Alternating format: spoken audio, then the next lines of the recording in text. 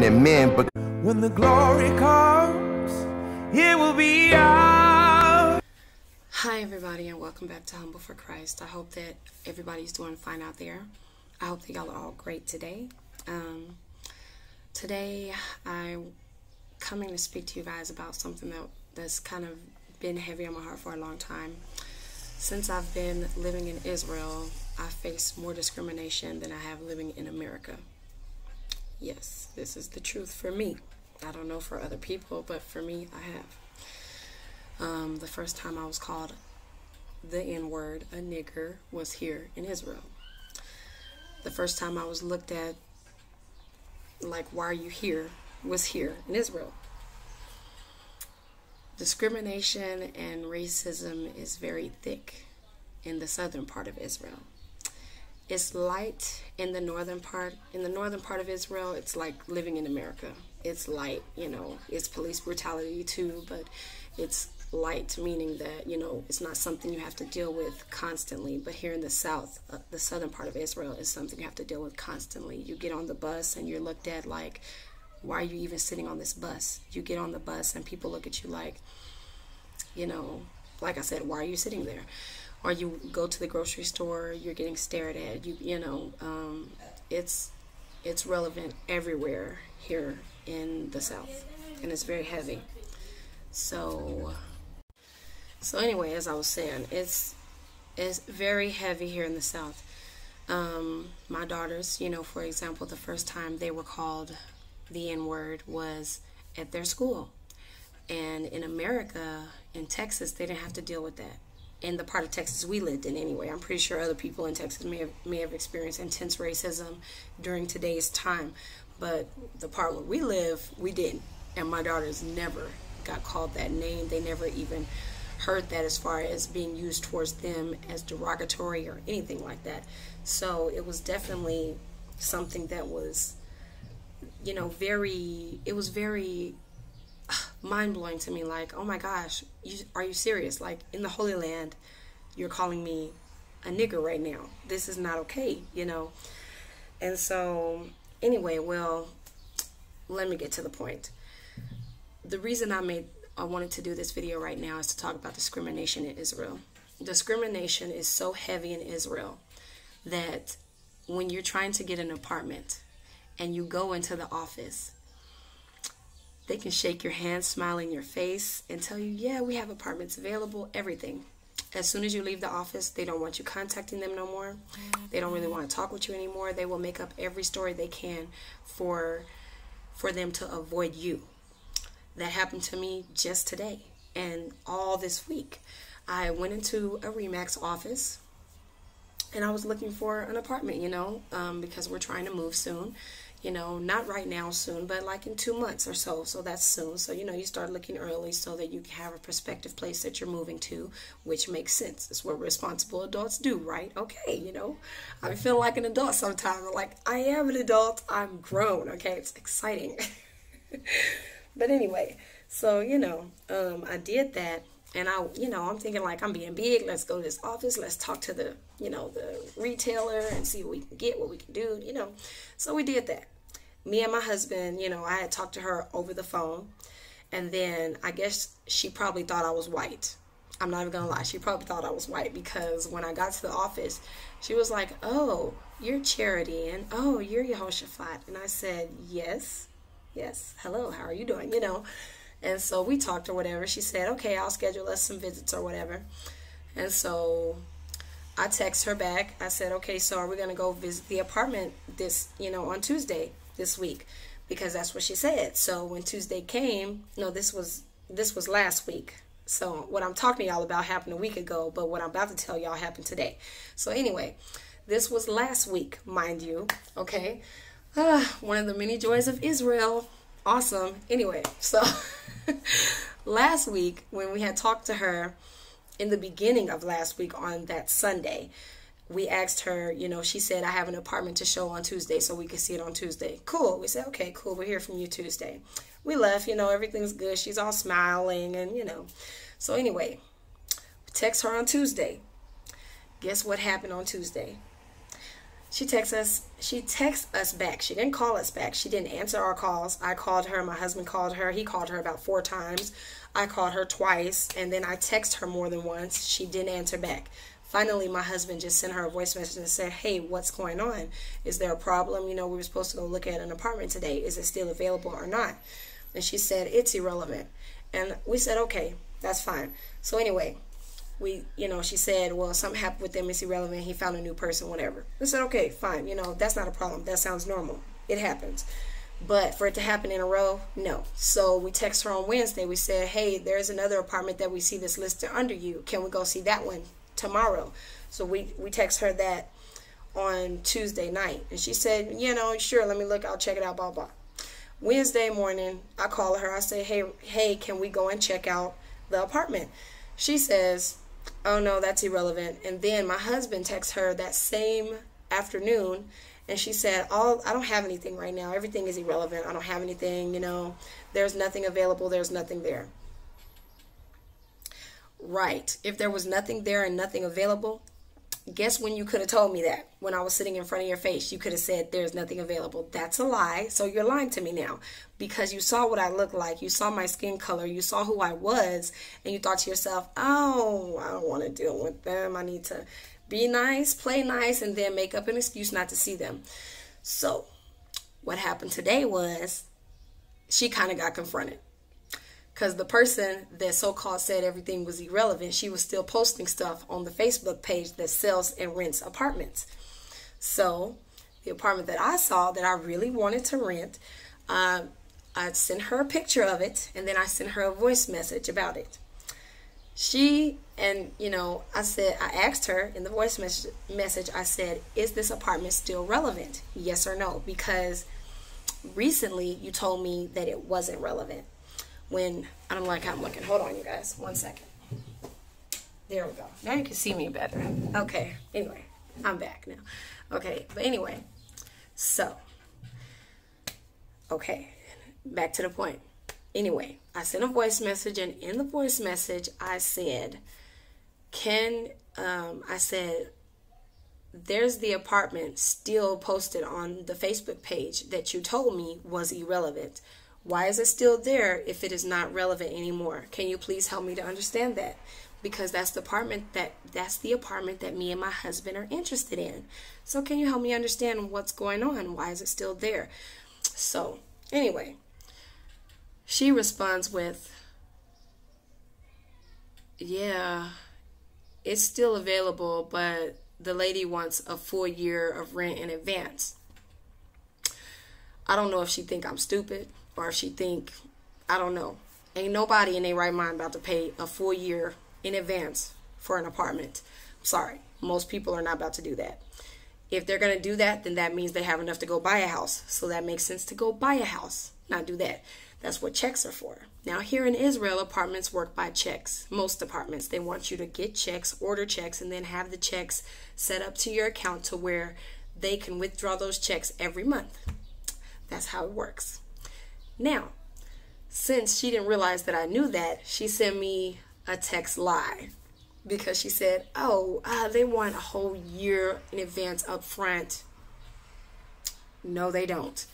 Anyway, so skip to the next message. See, then she sends me a voice message first I respond to that message. I say, oh, okay, well, that's fine then. I didn't realize they wanted a whole month and a whole year worth of rent in advance. So that's fine then. Don't worry about it. Then, now, we could have been finished right there. Everything would have been good. Then I would have been like, okay, I mean, that's just some people, that's what they want. That's what they want. There are people in Israel that will ask for that. There are.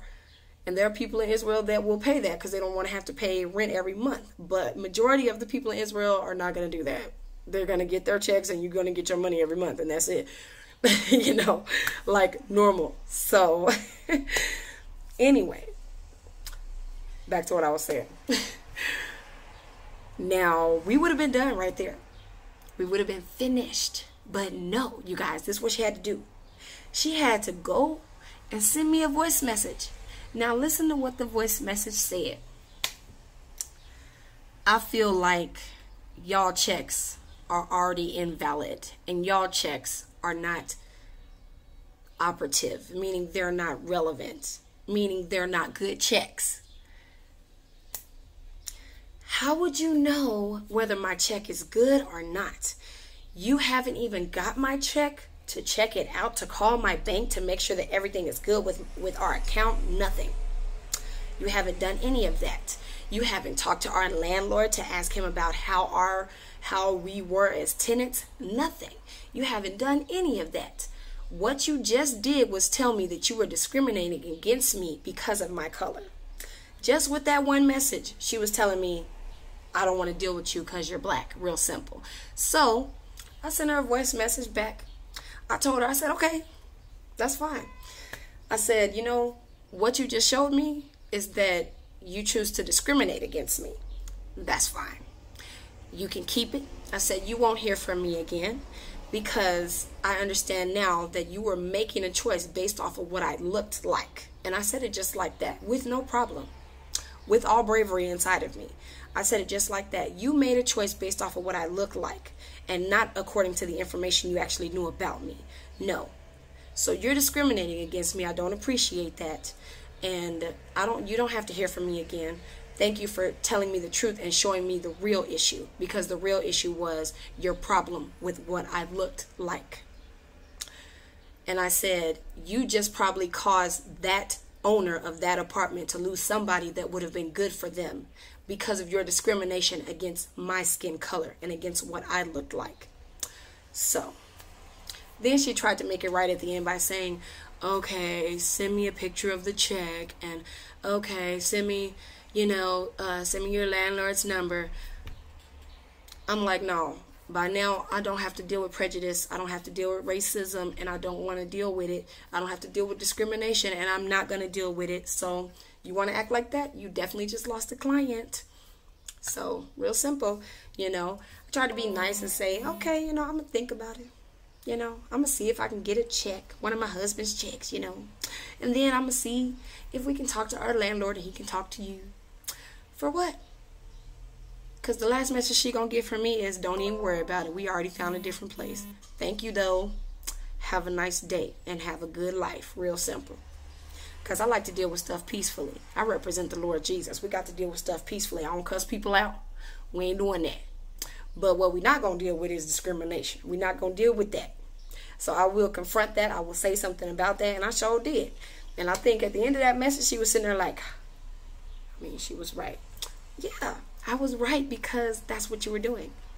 You were discriminating against me because of my skin color. You can't sit there and say, oh, well, no, you have bad checks. How do I have bad checks? And you haven't seen it. You haven't looked at it. You haven't called the bank. So what are you determining my bad checks off of? What? Okay. It's called this. Yeah, it's called this. Yeah. Discrimination is evil.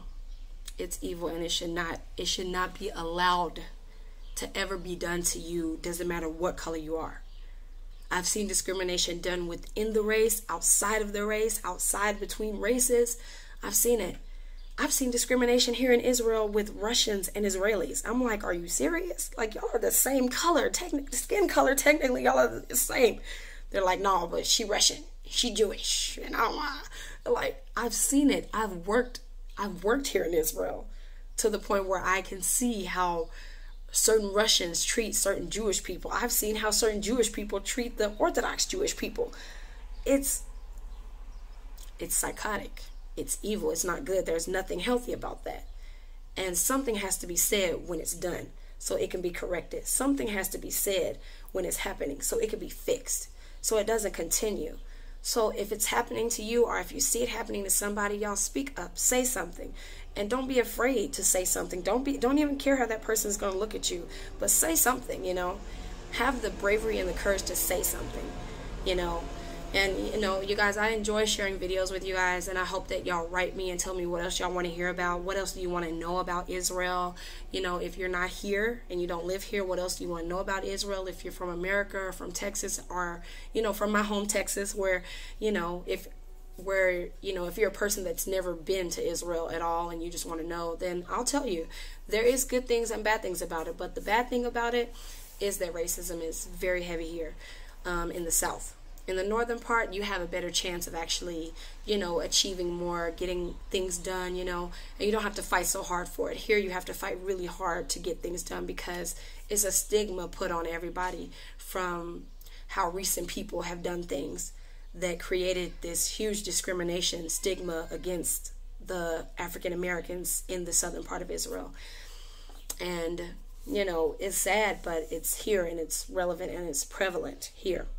So it's something that we have to face. It's something that I have to teach my girls how to deal with, how to say something about, how to speak up for, and I never in my life thought that I would have to teach my daughters how to defend themselves against the N-word or things like that, because I never went through that when I was growing up. Nobody ever called me the N-word growing up in Texas. Yes, in the South, okay? Nobody ever called me the N-word. I was born in 1988. I ain't never heard nobody call me nigga except my my own family or whatever. We sitting there like, nigga, please, like that. That's it. But it never, even today, like, I don't use that word around my girls because I don't want us to get comfortable in talking like that with each other. We think that the N-word is so okay to just walk around calling each other niggas and stuff. It's really not, because it's the same meaning whether you look it up. People say we've tried to redefine that. No, you haven't. It's the same meaning. Nigga and nigger is the same exact meaning. It doesn't matter what you do to it, how you spin it, how you make it sound. Like, oh, I made it sound like it represents, like, that's my homie, that's my brother. Then let him be your homie or your brother. He ain't got to be your nigga. Because nigga just represent ignorant fool. That's the one definition for it, period. It's ignorant fool. I ain't neither of that. I ain't that at all. So you can call me Negro. Negro actually means black in Spanish. So you can call me Negro. That's fine. That's fine. Look it up. The word Negro is black. So look it up.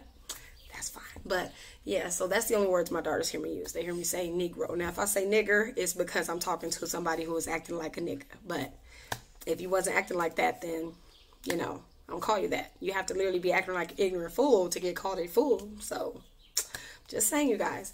So anyway, we have to be conscious about everything we do. We have to be conscious about it, how we speak to one another, about how we live every day and how we look at each other every day. It's important. We're all people here put on this earth by the same God who put breath in our body. It's the same breath. It's the same blood.